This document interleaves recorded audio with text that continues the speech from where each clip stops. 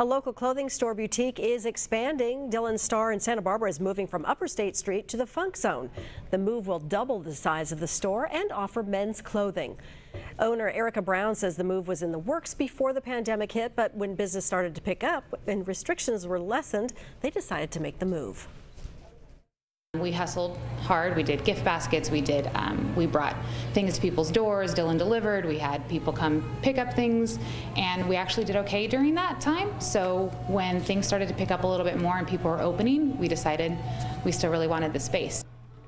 Brown plans to do a soft opening on Wednesday the 16th, and you will have to RSVP to schedule a time if you would like to shop in the store until COVID-19 restrictions lessen.